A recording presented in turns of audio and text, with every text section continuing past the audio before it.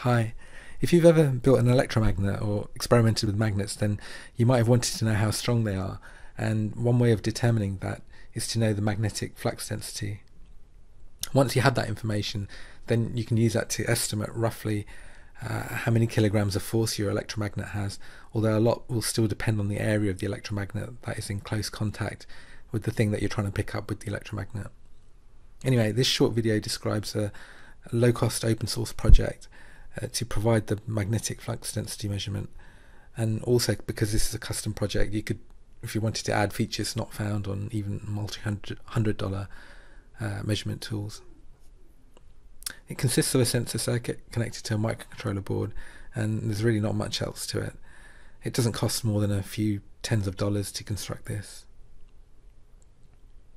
To test it, I made an electromagnet and applied a DC voltage to it.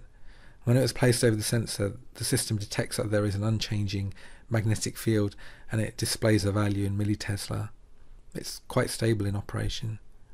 To check that the values made sense, I used a commercial Gaussmeter and applied its sensor to the electromagnet.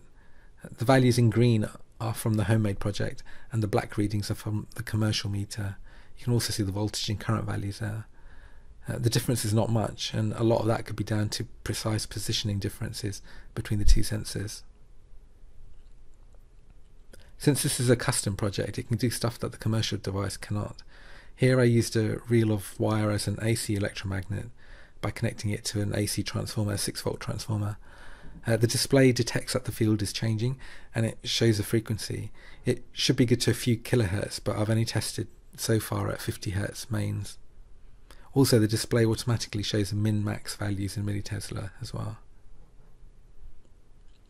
The circuit diagram is shown here, but for more details and comments on the software as well and how to build it, please see the blog. Thanks for watching.